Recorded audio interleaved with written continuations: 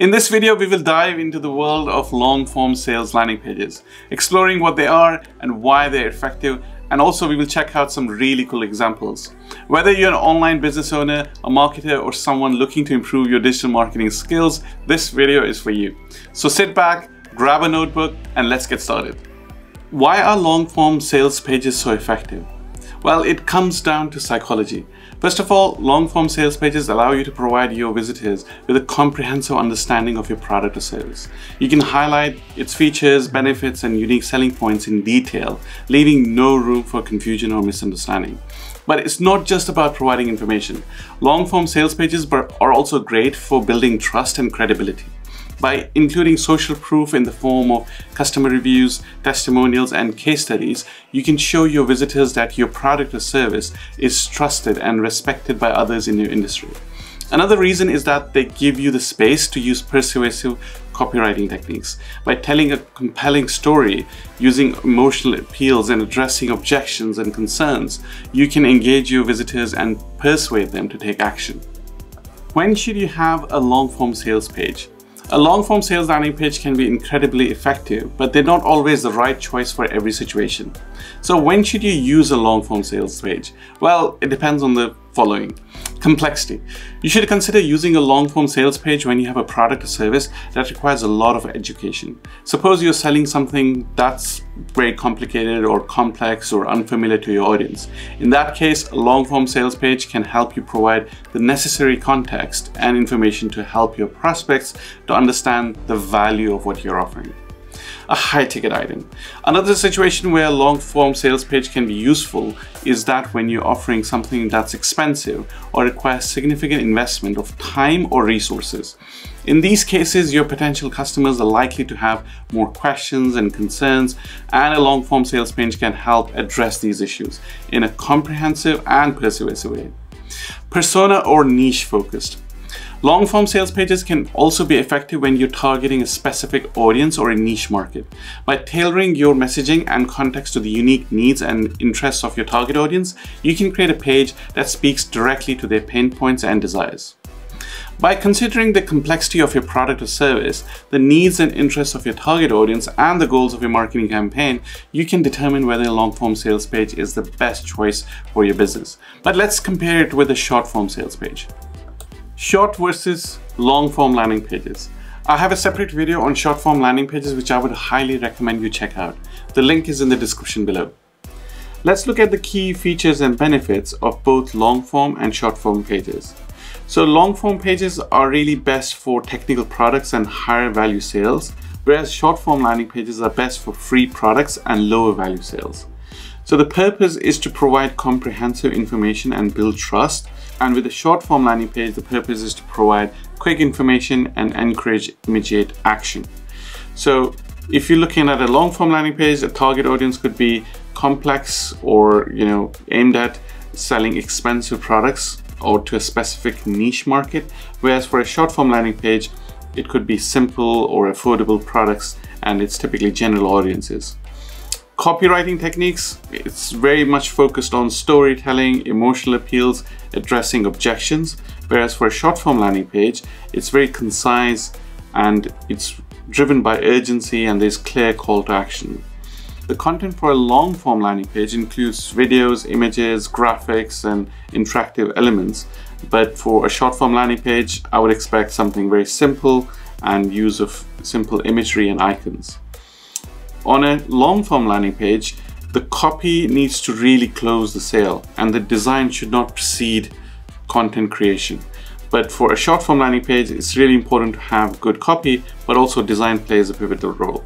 Long-form landing pages typically are promoted to a colder audience who have no prior knowledge of your brand or offerings. But for short-form landing pages, these are usually promoted to warmer audiences who already are familiar with your brand and offerings. Let me show you a quick example of a short-form landing page. In this example, Noah has a simple newsletter sign-up form, and if you don't know him, chances are you will skip this page. However, if you know him, he's an entrepreneur who runs a SaaS marketplace called AppSumo. So this page only makes sense when you know Noah via AppSumo. The page is short and sweet and focuses on one goal: email newsletter sign-up. Let's look at this sales page from Alex Catoni.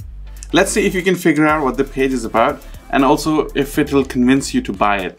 So the heading, Write and Ignite Challenge. It does spark curiosity and is attention grabbing. The subheading says, learn the exact steps to writing a high converting sales page in 5 days. So you now know it's a course that will teach you how to write a high converting sales page in 5 days for $97. By framing the challenge as a problem and offering a solution that promises to solve it quickly and effectively, Alex here is leveraging the problem solution framework to make her message more compelling and attractive to potential customers. Then Alex has a strong video where she introduces herself and gives a breakdown of the course day by day and then runs through the bonuses. If you don't watch the video and skip over, then Alex calls out the persona she's targeting. Here she's calling out coaches, consultants, freelance copywriters, and making them feel welcome and heard. By identifying and acknowledging their pain points, Alex is able to connect with the target audience on a deeper level and empathize with their struggles. The solution offered also promises to teach participants the exact sales page formula and writing process that has been used to execute multi-million-dollar launches and land high-paying copywriting projects and clients. By positioning herself as an expert who can provide a proven solution to the pain points and challenges that the target audience may be facing, Alex is able to persuade potential customers to join the challenge and invest in her program. Next, she breaks down the course into 5 days, which are listed in this collapsible section. In the next section, Alex takes the storytelling approach and breaks down why she created the program and how she has used the same program to write sales copy for brands. Okay, now here is where Alex drops a bombshell. Let's break it down. This section is designed to create a sense of urgency and scarcity, using language that encourages the user to take action. The offer of a higher value product at a significantly reduced price creates the impression of a special deal that is too good to pass up. The focus on exclusivity and access to a previously unavailable formula creates a sense of privilege and importance, which can be appealing to potential customers. The use of social proof is also employed in the message, as access to private Facebook group is offered as part of the package. This serves to build trust and credibility with potential customers by showing that others have found value in the product and they too can benefit from it. Additionally, Alex emphasizes authenticity and genuine value, adding a sense of credibility and sincerity to the message, making it more compelling to customers. The goal is to empower and inspire copywriting that is heart-centered, empathetic, and authentic, in contrast to robotic, spammy, and inauthentic sales pages that are prevalent online. And then finally, Alex introduces herself. In this paragraph, Alex establishes herself as an experienced copywriter and marketing strategist, highlighting her successful partnerships with notable brands and authors. This serves to position her as an authority figure in the field and builds trust with potential clients by showcasing her expertise. In the second paragraph, Alex mentions her co-hosting of the Flight Club Mastermind, a high-end private membership event for internet marketing and entrepreneurs. This serves as social proof of her expertise and credibility, as well as creates a sense of exclusivity and prestige around her brand.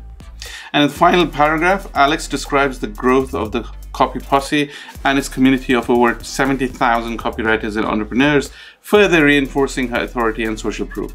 The statement, "We are the new school of copywriters," is a form of persuasive psychology, positioning Alex and her team as innovative and forward-thinking in the approach to copywriting, which can be appealing to potential customers who are seeking modern and effective marketing strategies. Following this, there's a series of testimonials, a bonus stack, and finally an FAQ section. That was one heck of a page. So my question to you is now, considering you're a budding copywriter and are looking to improve your skill, would you buy Alex's course for $97? Leave your comment in the box below. For your inspiration, I have put links to this current page and the original swipe we reviewed here. The links are in the description below. Now you've seen what a good sales page looks like. Let's understand its anatomy. Sales landing page structure. Sales landing page often have a narrative structure because storytelling is a powerful tool for engaging and persuading potential customers. By presenting the product or service in the context of a compelling story, the sales page can create an emotional connection with the reader and help them understand the value of what's being offered. But what does that mean? So, using a narrative structure to hook the reader and maintain their interest, begin with an attention-grabbing anecdote or story that relates to your product or message. Use supporting details, evidence, and testimonials to build your narrative. To explain what this means in action, let's have a look at Chris Do's Mastermind program. This program costs $36,000, so needless to say, it's a high-ticket item. So how do you sell a high-ticket item with just one page? The answer is you need an effective sales letter page. Let's have a look.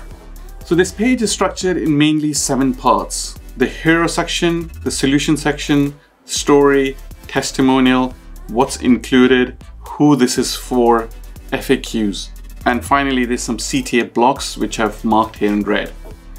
So the hero section.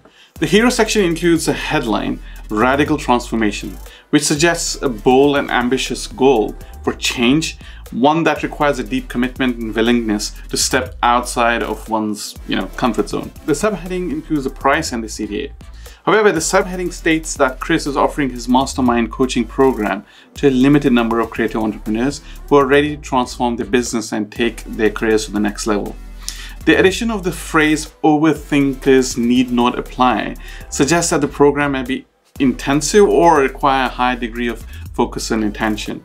Chris may be looking for participants who are decisive and action-oriented rather than those who tend to overanalyze and second-guess themselves.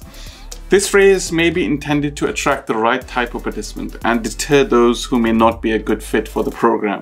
So the next section, My Story, it goes into the background of what caused the pain and how Chris, using a mentor, Keir McLaren, was able to triple his company's revenue in the first year alone. Then Chris talks about joining the program to unlock your true potential. The testimonials. The testimonial section is pretty clever. It's not your typical testimonial section where the client is happy and they share a few lines. These reviews go into detail of how long they have worked with Chris, what results they've achieved, and some actual numbers. This section is followed by a series of questions. Here, Chris encourages visitors to think about their challenges and how they can get help to overcome them. By framing the questions as who instead of how, Chris is suggesting that they're not alone in their challenges, and there are others who have faced similar problems and found solutions. This can help build trust and credibility, as well as encourage them to take action to seek out help and guidance. Also, the questions are framed in a positive way, focusing on the potential benefits of seeking the help rather than dwelling on the challenges the reader might be facing. So this can help motivate readers to, take action. The next section, What's Included, has a clear bulleted items on what's included. However, the text is concise and it's pretty effective. Who this is for. Chris outlines exactly who this program is for. So here he's pre-qualifying his prospects and also repelling those who he doesn't want to work with. I'll show you an example for Ali Abdaal's program later, where he spells out who should sign up to his program. Finally, FAQs.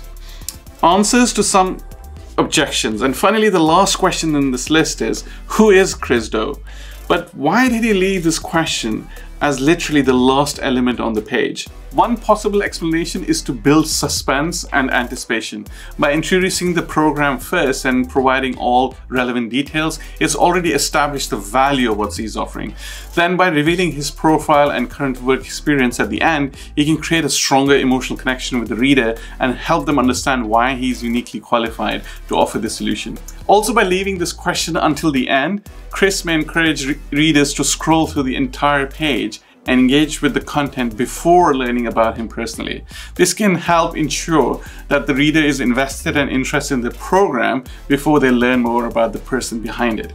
But what do you think? Would you have added his bio further up on the page? Leave your comments below.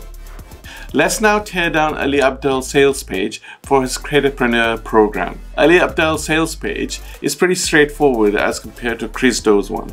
The page follows the following structure: the hero section, my story, the challenges, solution, testimonials, what's included, price and guarantee, and FAQ and newsletter. In the hero section, Ali's got a headline, subheading, CTA, and a video. And in his story section, Ali talks about his background and establishes credibility with his success story of going from 0 to 100,000 subscribers in 18 months. This creates social proof and obviously shows the reader that Ali knows what he's talking about. The overall feeling I get from this section is that by being a creator, it is like similar to running a business. And the strategies that work in the business can help find success in a creative side hustle. So obviously there's a lot going on here. The challenges. In this section, Ali uses storytelling to create a sense of reliability and vulnerability. By sharing his own experiences, he identifies common pain points that creators face, such as feeling burnt out, struggling with growth, and facing inconsistent income. This helps the reader feel, understood and heard. This section is more like why your creative hustle is a business. Here, Ali acknowledges the challenges that creators face and emphasizes with the reader by validating their struggles.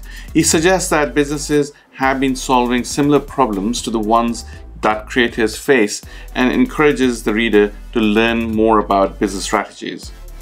The solution section. Here we can read the benefits of enrolling in the part-time creatorpreneur course. The purpose of the text is to persuade and motivate the reader to enroll in the course to achieve their creative goals. And in the testimonial section, I think this is overall pretty weak. If you compare this to the Chris Doe's one which we saw earlier, there's a lot which can be improved here. Then we have the what's included section, the pricing section, and the guarantee section. And as I mentioned earlier, the section about who this is for and who this course is not for is pretty good. By identifying who the course is not for, Ali can manage the expectation of potential prospects and avoid having them enroll in the course with unrealistic expectations. Then we have a frequently asked questions section, a newsletter. One thing which you might have noticed is that on this page, there's very few CTA blocks or CTA buttons. I'm not sure if this was deliberate. I always recommend adding CTA buttons or blocks after every 2 sections. You can see there's quite a few similarities between the 2 sales pages which we saw. Chris has more CTA blocks, but also Ali has a newsletter sign up which acts as a secondary CTA. All in all, it's a very strong landing page from a structural point of view. Also comparing the 2 designs, Ali has used a box standard template while Chris's one looks more like Apple-esque. Which of these 2 pages do you prefer? Leave your comments in the box below. All of these swipe files, including my page blocks, can be downloaded from the link below. Here's a heads up warning. This sales page is on a different level. I'm looking at Amy Porterfield's System That Scales sales page. I can spend an hour and talk about what's going on this page. This page takes the biscuit. I'm pretty sure James Wedmore has something to do with it. If you don't know James Wedmore, I highly recommend you check out his training on sales pages. But let's see what's happening under the hood. On a high level, there are about 18 sections on this page. I've color-coded some of the blocks so you can see how these relate to the 2 sales pages we saw earlier. Here are some of the highlights. Amy uses social proof like testimonials, brand mentions, and more testimonials. Apart from the regular what's included, Amy has 2 big fat bonuses to go with the course. This again is heavily inspired by James Wedmore's sales page framework. But there are 2 sections which I really want to talk about. One is the big fat guarantee, and the other is right at the bottom, which I call why systems matter. Let's tear these down.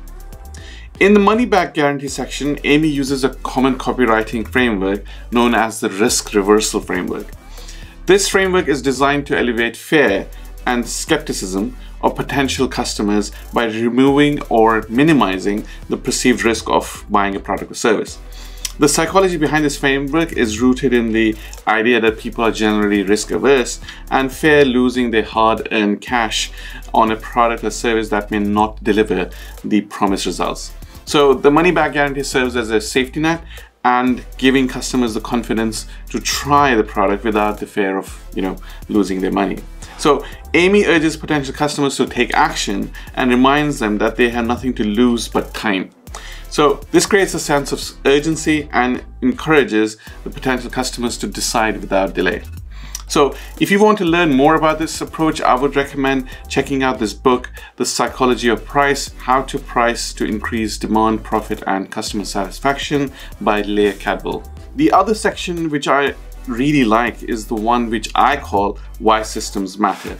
It emphasizes the importance of having systems in place in order to run a successful business and achieve a better work-life balance.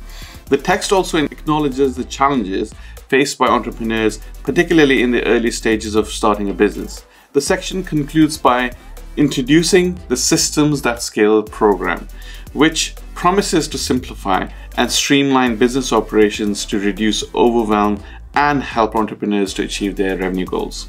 I could go into detail about how she executed this page and it would take a lot of time. So I wanted to ask you if you're interested in learning more about it. If so, please leave a comment below and I'll record a separate video breaking down the psychology behind the text and the copywriting framework used on this page. James Wedmore's sales page. Well, this is the big daddy of all, a sales page to sell sales pages. So the page is so long that I couldn't even screenshot it. No matter which tool or plugin I used, it crashed my machine. If you managed to swipe it, please let me know in the comments below. I will definitely add it to my library. I'll leave this for next time, but here's a sneak peek of the page in its full glory.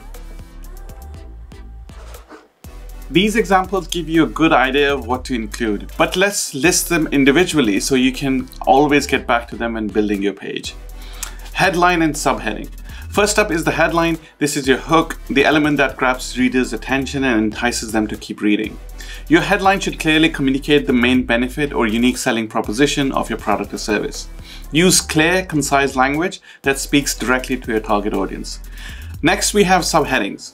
This helps breaks your content into easily digestible sections and maintains readers' interest.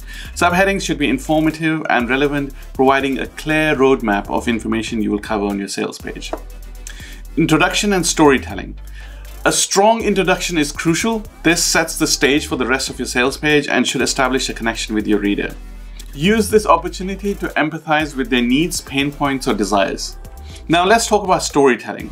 Sharing stories or case studies can create an emotional connection with your reader, making them more invested in your product or service.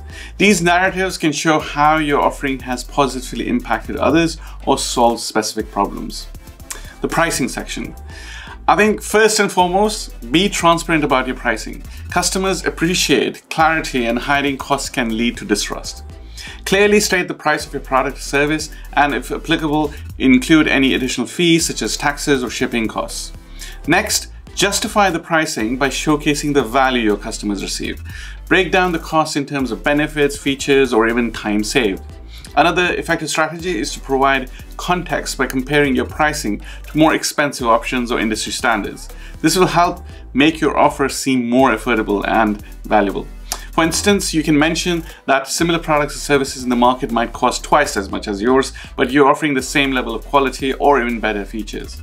Don't forget to mention any discounts or promotional pricing available for a limited time. This creates a sense of urgency and encourages potential customers to take action immediately to secure a lower price. Be sure to clearly state the original price and the discounted price to highlight the savings. Finally, consider offering flexible payment options such as installment plans or multiple pricing tiers. This can make your product or service more accessible to a wider range of customers with budget constraints. Benefits, features, and bonuses. Your sales page must clearly outline the benefits and features of your product or service, explain how they address the customer's needs or solve their problems. Use bullet points or numbered lists for easy readability. And now we come to bonuses. Bonuses are a fantastic way to add extra value to your offer, making it more enticing for your potential customers. These could be in the form of additional products or services or resources that complement your main offering. Be sure to highlight the exclusivity or limited availability of these bonuses to create a sense of urgency. Social proof and risk reversal. Social proof is essentially for building trust with your audience, including testimonials, reviews, or endorsements from satisfied customers or industry experts will help validate your claims and reassure potential buyers. A risk reversal, such as money back guarantee, can be a powerful persuasion tool. By reducing the perceived risk of making a purchase, you make it easier for customers to commit to your offer. Call to action and FAQs. Finally, your call to action or CTA is the moment of truth. This is where you tell your reader exactly what to do next, whether it's to buy now, sign up, or learn more. Make sure your CTA is clear, concise, and prominent on your sales page. Last but not the least, address any frequently asked questions or potential objections. This will help provide clarity and reassurance to your readers, making them more likely to take the desired action. There you have it, guys, the most common elements of a successful sales page. By incorporating these components and tailoring them to your specific audience and offer, you'll be well on your way to creating a sales page that drives conversions and generates sales. Before we wrap up, if you found this video helpful and enjoyed the content, please give it a thumbs up and don't forget to subscribe to my channel. I'll be sharing more valuable marketing insights and tips in my upcoming episodes. Also, I would like to invite you to our Discord community, where you can connect with like-minded individuals, share your experiences, ask questions, and get valuable feedback on your marketing journey. You'll find the link to our Discord server in the video description below. Thank you for joining us, and we look forward to seeing you in the next episode and in our Discord community.